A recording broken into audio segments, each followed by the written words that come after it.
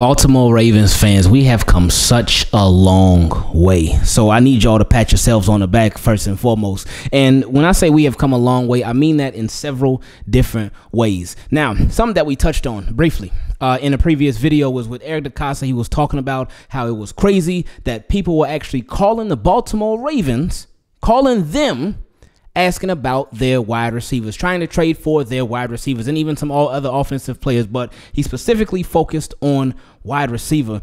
And you know how big that is, especially for Ravens fans, because think about this. Remember these days, and for some people, they still living in these days, but remember these days where if there was a disgruntled wide receiver on another team, if there was a receiver on another team who had just been cut, even if they weren't even that good, oh, we were ready for them. We were ready for him. We were like, hey, bring him on, bring him to our team, come through, let's get it, let's go. But with the current state of the Baltimore Ravens and their wide receivers, we have not been doing that as much, nearly as much. It's still, we've been doing it sometimes still, but we haven't been doing it nearly as much. Like even recently, Mike Evans, one of the best receivers and most consistent receivers in the league. Now, hey, look now. I still wouldn't mind it, but Mike Evans, one of the best, most consistent wide receivers in the league, apparently he's disgruntled with the Tampa Bay Buccaneers.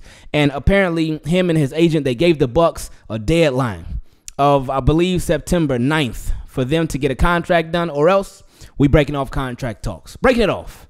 Now, normally, on a regular day, us Ravens fans will be all over that. Be like, hey, bring me Mike Evans. You will see 50 million different pictures and edits of Mike Evans in a Ravens jersey. But I didn't see not one when that news first broke. I really didn't. Not one. Not a single one. Now, I did, of course, see some Ravens fans talking about, hey, Mike Evans, welcome to Baltimore and whatnot, but not nearly as much as we're used to. So the fact that the Baltimore Ravens are at this point with this team, that says a whole lot to me. It really does, because it lets us know that, wow, we actually got something special. We really do.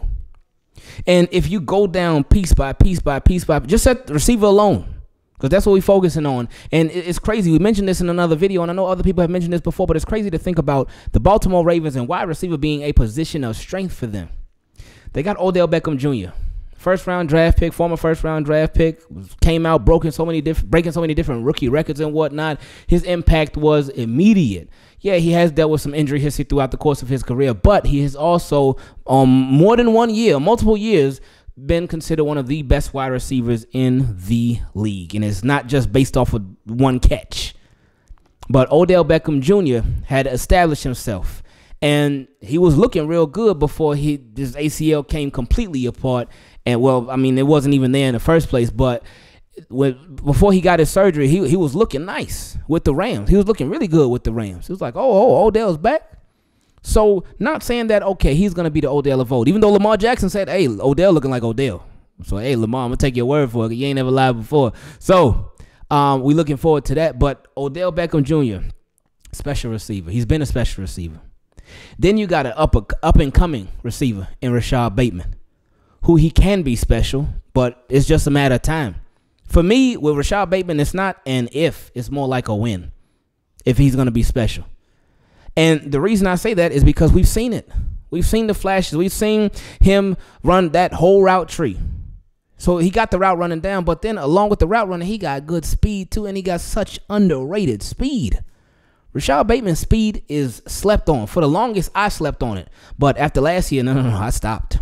I woke up. So Rashad Bateman got it. All he got to do, if he's on the field, if he plays all 16, 17 games, we're good to go. Rashad Bateman will be good to go. I guarantee it. Zay Flowers, first-round pick. We heard so much hype about him in mini camps and OTAs and whatnot. Some people were saying, oh, he looked like the best receiver on the Ravens. Okay, really? But then we heard more about him in training camp. They said he really getting some Ravens cornerbacks. He really doing them nasty. It's like, oh, okay. Well, those are his teammates, so maybe they're taking it easy. Washington Commanders, they did joint practices. He lined every single one of those corners up and did every one of them nasty. And then it was like, okay, maybe he's just a really good practicer. Maybe practice, that's his thing. He be killing it in practice. Let's see about the real games. His very first NFL game, very first one. Ooh, it was nasty, filthy, in a good way, that is. Zay Flowers was like that, man. He looked really, really, really good. And then he played again. And he still looked good. So he just continued that consistency. And again, we know it's preseason, but if he did bad in those games, we'd be having a whole nother conversation. But we're not. We don't have to. Nelson Aguilar, another first-round pick. Zay Flowers, first-round pick too. But Nelson Aguilar, another first-round pick. And his career has been up and down, which is, yeah, it is what it is. Does he need to be the number one guy? No. Number two guy? No. He could be number 3, number 4. But with Nelson Aguilar, for him to be your number 3, number 4 wide receiver, that's a beautiful thing. Because I'm sure it's going to be Rashad Bateman, Odell Beckham Jr., Zay Flowers, and then boom, Nelson Aguilar, big play guy. Then you got Devin Duvernay too.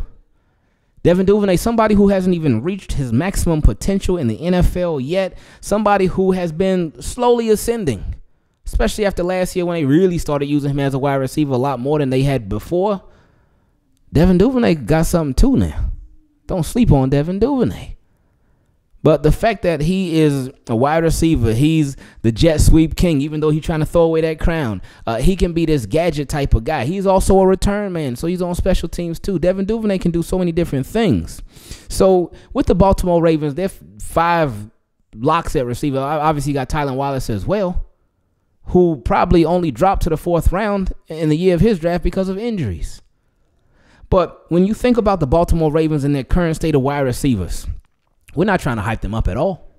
We're not trying to hype them up. They are. We've seen a lot of them have already shown us who they are, what they can do. And with Zay Flowers, we look forward to seeing it on a more consistent basis in regular season games, because he's shown us on every single level in the NFL that he's been on, as far as like mini camp and practice and training camp and preseason. He showed us then. He showed us that he can do it. Now, okay, just keep doing what you're doing. Show us in the regular season too, and I am sure that he will. Sure that he will. So, Ravens fans, we've come such a long way in the receiver department. And I should be grateful. We should be grateful. Because the reason we should be grateful is because we know what it's like not to be in this position. We know what it's like to be one of the teams that's looking for a receiver, wanting our team to trade for a receiver, needing a receiver, being like, oh, man, what are we doing at wide receiver? We know what that's like. We done been there for years. For literal years. It's always seemed like, man, they just don't do enough. They don't invest into the position. They don't care about receivers like that. I mean, Harbaugh even said, hey, we ain't going to beg for no receiver. We ain't doing that. But Shotty said, hey, forget what he said. Odell, I'm calling you directly. So, I love it. I love the state of the Baltimore Ravens wide receivers right now. And that's something that's crazy to say. It's really crazy to say. Now, in the year where they had Hollywood, Sammy Watkins, and Rashad Bateman, I didn't think it was bad. I thought they should have done a bit more because I was just scared that Sammy Watkins might get hurt because of his injury history. And that injury history showed itself because he got hurt and he ended up missing. To Rashad Bateman, he ended up getting hurt and missing some time too. And with Hollywood, and that's the thing with Hollywood, man. Say what you want about Hollywood, but he was always there. He was always available. I think with the Ravens, he might have missed like maybe 1 game, something like that, but nothing crazy. You cannot count on you can't count on one hand the number of games that he missed with the Ravens. So Hollywood, he's been available. But anyway, I know some could say, hey, Odell Beckham Jr., he got that injury history too. He certainly does. He does. But you're bringing Rashad Bateman back. Well, you could say Rashad Bateman, he got injury history too. He does. Well, you got Zay Flowers. You got Nelson. You got Devin Duvernay. So, again, with the guys that have the injury history, it is their top 2 receivers. So, that is concerning. So, that's a legitimate concern. I got no issue with that. But that's why it's important that you have quality depth. And the Ravens actually have quality depth. Y'all, we came such a long way, man. We really did. Another way, off the receivers for now. Another way we came such a long way, just this offseason. Because remember, this time last year, we all think, okay, is Lamar going to get the contract? Is he going to get the deal? Is he going to sign? What's going to happen? Nothing. They came and went. And but now that's behind us. That's behind us. I've said it before. It feels like that whole Lamar Jackson, the Baltimore Ravens contract saga. It feels like that was so long ago, but that was just months ago. Like, literally. It's September now. That was going down back in March, and it ended in April. And, of course, all the months prior to then, it was going down too, but it ended in April. It just ended not even 5 months ago. Less than 5, because it was the end of April. It was the very first night of the draft. That's when Lamar Jackson signed his contract. Very first night of the draft. That's when it went down. So that was recent. But the whole process just feel like it was so long ago, and it was such a long process all at the same time too. But we way past that now. So that's behind them. And I heard a commentator mention, so I don't know if it's ESPN or whatever show it was, but somebody mentioned how with the Baltimore Ravens and their chemistry and the rapport that they got with each other right now, just the vibe right now, they didn't have that last year. And I think that maybe the contract part was a big part of that. And I do believe it would be. Because if I love my job, if I enjoy my job, but I'm having money issues at my job, I ain't going to be the most friendly coworker. I'm not. And I'm not saying that Lamar was like mean to people or anything like that, but I may not be in the best of spirits. I may not be in the best of moods if my money ain't right. Because that'll mess with you. Hey, trust me, I know from experience. Y'all remember the whole demonetization thing? Oh, that drained me, man. That drained me like crazy. Because I was working, not getting paid, and YouTube was so unclear on everything, unclear on their rules, their policies, their procedures, all that stuff. So that was extremely frustrating for me. But I can imagine being in another position. I'm getting paid now, but if my money's not right, if I feel like I should be getting paid more, but then I got to work with a big group of people too. And we all got to depend on each other. So I'm thinking about the money, and I'm frustrated about that, and I'm wondering, but when is it going to get fixed? But I still got to go out there and do a job. I'm going to do the job now, but it's still going to be on the back of my mind. So I just ain't going to be in the same space, the same headspace that I would be if that situation was taken care of. So I'm not saying that's what it was with Lamar Jackson, but it could be a possibility of that's maybe what it was with Lamar Jackson. But now they ain't got to think about that. So everybody can move forward. And that's why it seems like this team they just been having so much fun. They've been on they've been on some other stuff, man, in a good way. So we excited for the ride, man. Team, keep it clean. I love y'all so much.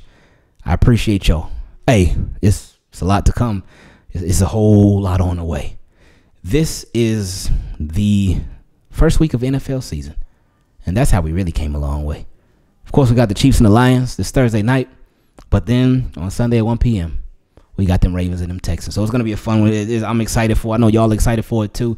This should be a really fun season. I'm excited to see just what happens with the Baltimore Ravens, with just the NFL as a whole, but with Team Keep It Clean too. I'm excited to see any growth, with the small growth, large growth. We'll see. I'm just excited for everything that's to come, and I'm excited that y'all are part of it, and I appreciate y'all. Team Keep It Clean, just like we are when it comes to being in the off season, we are officially out.